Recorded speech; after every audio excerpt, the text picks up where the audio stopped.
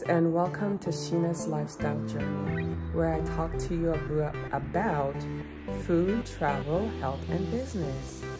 Today, my focus is on travel. Why travel? Because I find that as Blacks, they're not seen that much in travel. So whenever we venture into an area of travel, most places and most people are not used to seeing us as Blacks. And I would like to, in this video, talk about my experiences while traveling and just being Black as a traveler. It's not a bad thing. I think it's just that we need more of us to start going out there and traveling, so that the world can see that we are able to travel, we can afford to travel, and we can afford to do really good things for ourselves.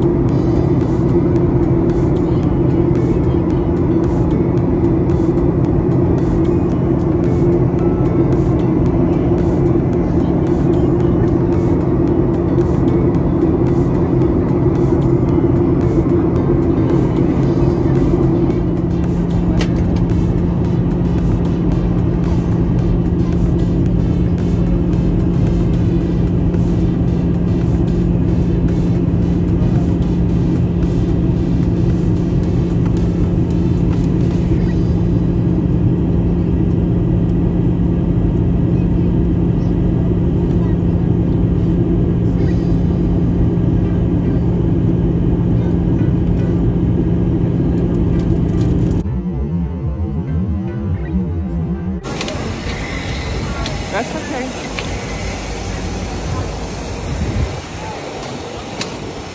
Once again, my name is Sheena, and I want to share with you my initial travel to the country of Belize.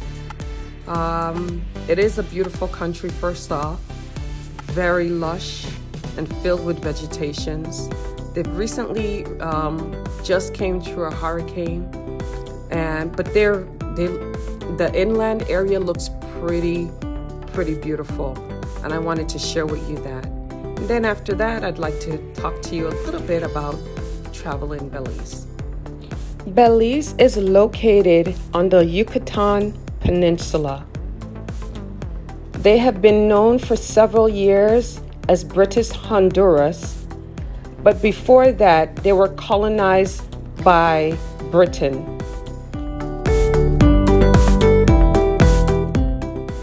Here is a picture of a beautiful resort in the Cayo District in Belize that I will not be promoting, but instead I just want to give you a little history of Belize. It is a country that gained their independence in 1981 from the UK. All right, so there I have pictures of the pool area. I'm just walking along. It is a beautiful country, bordered by the Caribbean Sea and several Yucatan Peninsula countries.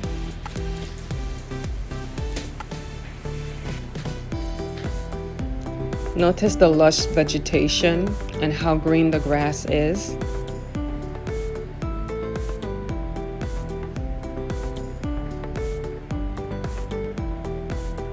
Very beautiful, and many parts of the country has a very, very serene, laid-back lifestyle. Not like some other islands that are very hectic. Notice the roofs, the types of roofing that they do utilize.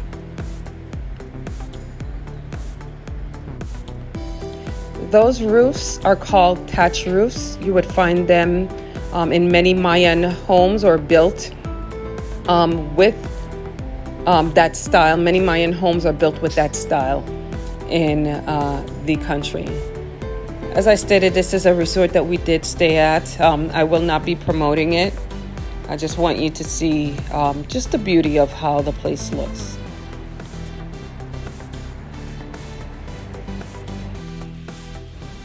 The official language for the country of Belize is English. They also speak Spanish, and Creole or Patois is also spoken there. They're very many of the Belizeans are multilingual, and they come from either an African Garifuna ancestry or the Yucatan Mopan ancestry, or Mayan ancestry.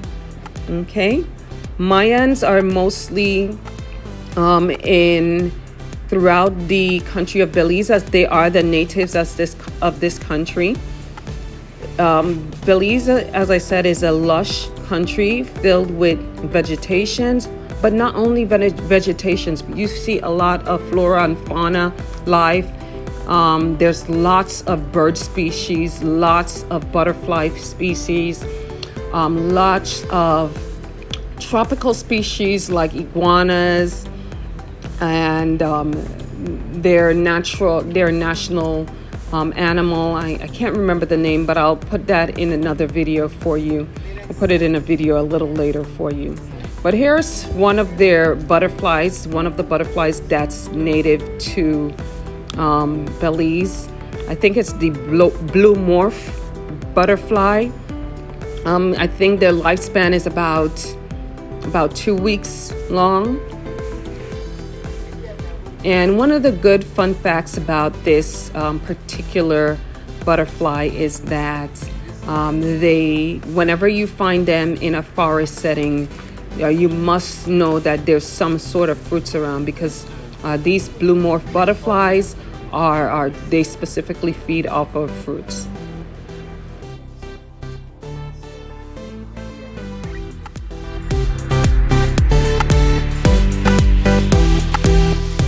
I want to let you know that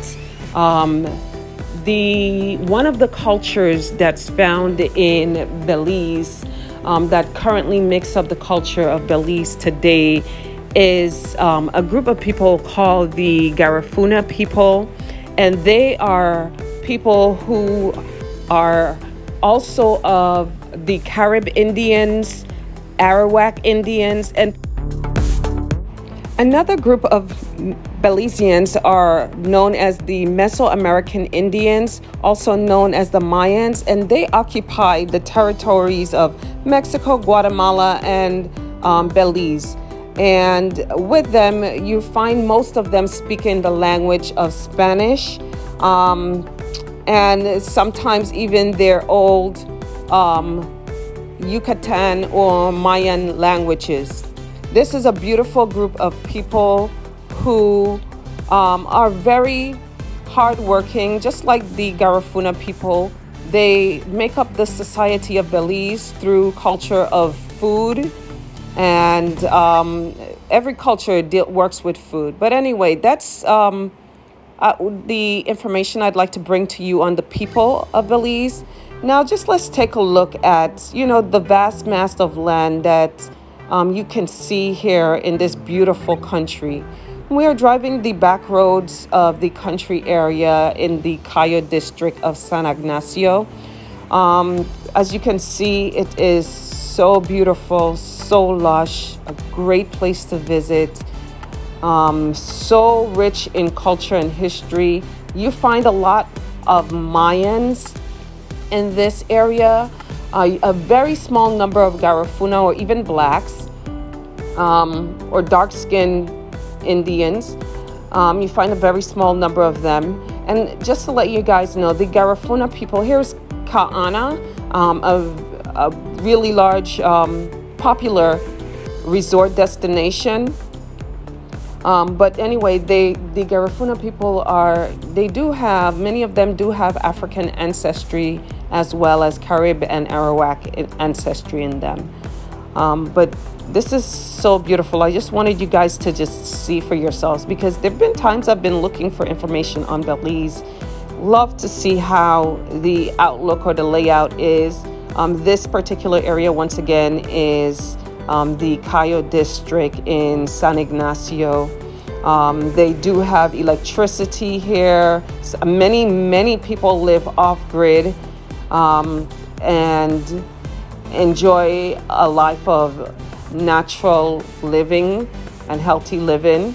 That's not to say that people don't get sick because of unhealthy eating practices. But this is going towards the countryside. Basically up ahead, further up ahead, you would be able to, this route would take you to the Mayan ruin called Zunantanich, and very popular Mayan ruin in Belize. But this is just come with me as we go along this countryside. Very gorgeous.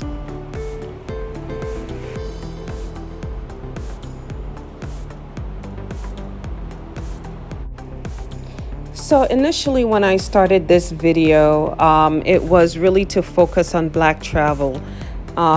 Because as Black travelers, people are not used to seeing Blacks travel, especially a lot of local places. And one of those places I can say maybe even is the Cayo District. Lovely place. We got treated really well.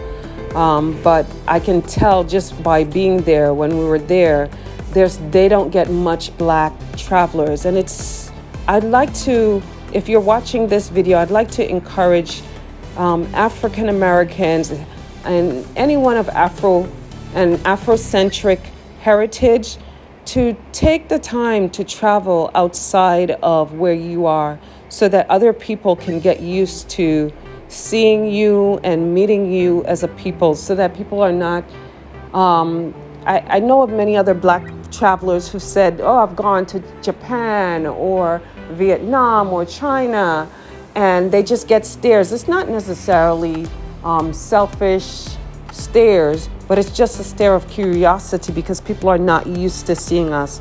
So it's important that we experience the world by traveling, not only experiencing the world, but seeing places, places that you can go to. It's not everywhere Africans or Blacks are easily accepted, and I want you to know that because it is a fact of life. We don't know. A lot of people are not used to us, and then what's been portrayed by television and news, speaks differently in the minds of others. And until we start to go out there and show ourselves as a people, then people will not know and understand who we are. This world is vast with beautiful countries and a mixture of different cultures and backgrounds.